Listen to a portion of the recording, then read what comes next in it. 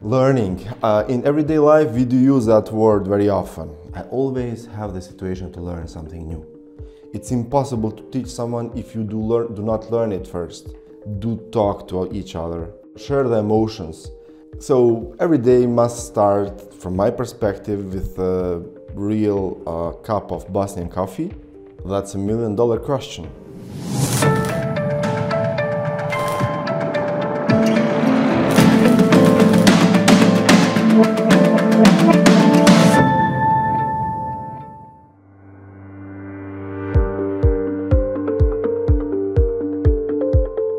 Hello! Welcome to Digital Learning Dialogues. We're happy you're here with us today. To start, could you tell us more about yourself? What is your job? What are you passionate about professionally? And what are the main activities of your work? Hello from my side too. It's my pleasure to be part of this project. I'm very happy that I will have this opportunity to answer to those questions. Maybe some of them I won't be able to be very precise, but I will do my best. So my name is Riza. I'm founder and CEO of SmartLab. SmartLab is e-learning agency based in Sarajevo, Bosnia and Hercegovina. And if I want to present myself in the shortest way, I would say, yes, I do manage a team. I work as a manager. Till now, I had the opportunity to work in creative industry. I was working for a long time as a multimedia designer. In the same time, I was working in learning projects, what brought me in a good position where I could connect all those skills and work as a leader in e-learning industry. So maybe this is the shortest way to present some of my experience gathered till now and what I am doing at the moment. How does learning, as a general activity, affect your job? Is there a specific aspect of learning that you think is key to success in your professional field? Learning. In everyday life, we do use that word very often. We are always trying to emphasize how learning important is.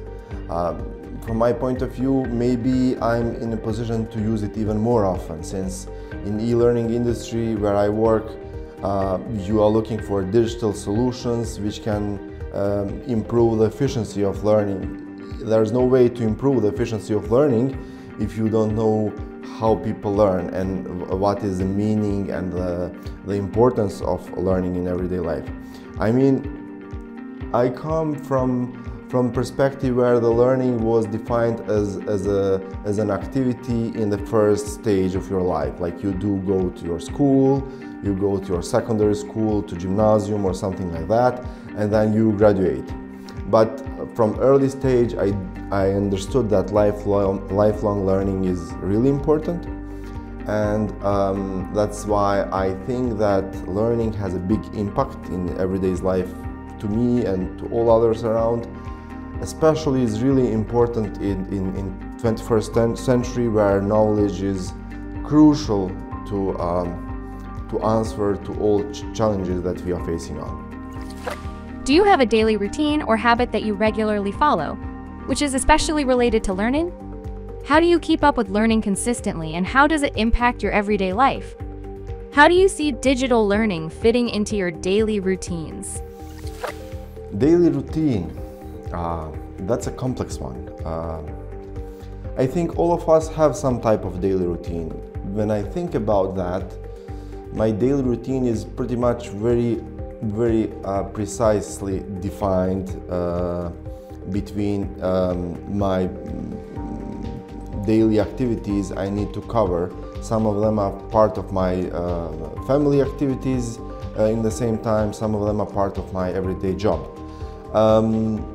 So every day must start, from my perspective, with a real cup of Bosnian coffee. Somehow I can't avoid that routine, which is part of my life for a long time. And that's the moment when I do plan the activities of that day, maybe not in a formal way, but in those, like I would say, most important categories or parts of my daily activities I need to cover. Then the discussion with family, discussion with my kids, while we are all going out of our home, running to catch up all our activities, I start the morning daily stand-up with my team members, where we discuss the main challenges we have in that day. And that's maybe one part which is pretty much always predefined every working day. And from after that, it depends. I try to adapt to different challenges I'm facing. Sometimes I have like meetings out of the office, I have online calls, I have internal discussions, some regular operational activities and so on. When we come to learning, honestly, I must admit that I don't have such a good routine on a daily basis where I do learn something. I think that I do invest a lot of effort, I do learn stuff, I do read a lot, I do try to track different podcast channels, to learn from documentaries, to learn from people while we are discussing about something. I'm always thinking about stuff that are part of my everyday life, and I think thinking is part of learning too. Probably it would be much better if I have already predefined time slot for learning too, and maybe this project can help me identify and plan that in the future. Could you share with us a specific example from your experience from which you learned something very valuable? How has that experience influenced your professional development, and what key lessons did you take from it? Honestly, in my everyday work and in job I do and on which I invest most of my time, I always have the situation to learn something new. I mean, if we are producing an e-learning course for automobile industry or for HR of a bank or whatever, or financial institution, then I must read that content, I must go through it, I must understand it. Maybe teachers can understand this very well. If you have some topic that you need to teach someone, it's impossible to teach someone if you do not learn it first. So you must be very deep, you must have very deep understanding of that topic. So we do learn a lot of stuff on our daily basis, and that's part of my everyday life for sure. But in the same time, if I'm thinking now where I do learn the most, I think the most I learn from people. When I talk to people, when we discuss about any topic, which can be related to a project that we are covering or a new strategy for next year or whatever, brainstorming sessions where people share their experience and share their knowledge or their ideas in the moment where I feel like I'm moving the level or moving the border of my understanding. And I think that is the moment when I do gather the most of my knowledge I use in everyday life. Thinking about the future and the upcoming generations, what 2 or 3 pieces of learning advice would you give to the youth? How do you think the importance of these pieces of advice will be judged in the future? And what would you like someone watching this video in a few years to understand and apply from your words? That's $1 million question. Honestly, to give like 2 hints for future generation, I would say this way. Learning is really important, that's crucial. But in the same time, it's important to identify what topics and what you need to learn, what is important to know. So to learning, we must add something we call value. Learning without value can represent a good knowledge without being capable to implement it in important parts of lifestyle. I mean, at the end, whatever we do and whatever we learn, that's always just because we want to create a lifestyle which makes us happy. If we do anything where at the end we are not feeling happy, probably we are not doing the right thing. So I would say it's important to communicate a lot.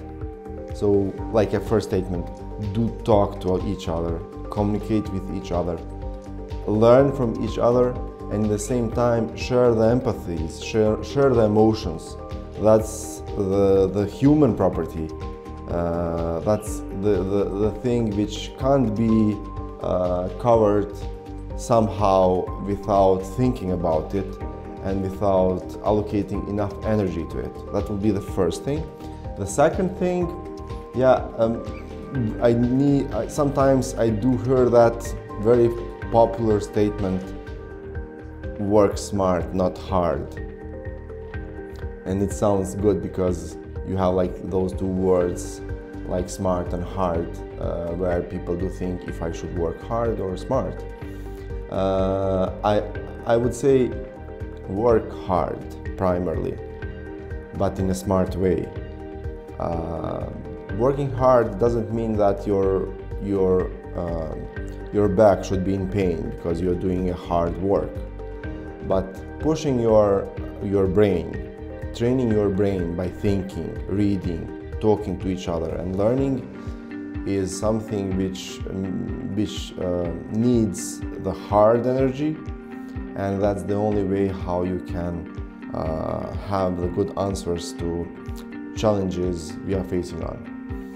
Maybe that can be the second one, and since I think you mentioned in your question, I read that there is even possibility to add the third one. I would say do not forget that the environment is really important in the efficiency of whatever you do. So if you are in the environment where you are learning something, you must feel comfortable. If you are not in comfortable environment, that the learning efficiency will be low. In the same time, if you are working or just thinking or just trying to take some rest, imagine how important environment is. So think and help yourself to create and identify the environment where you can be the best of you. Maybe that can be the third suggestion.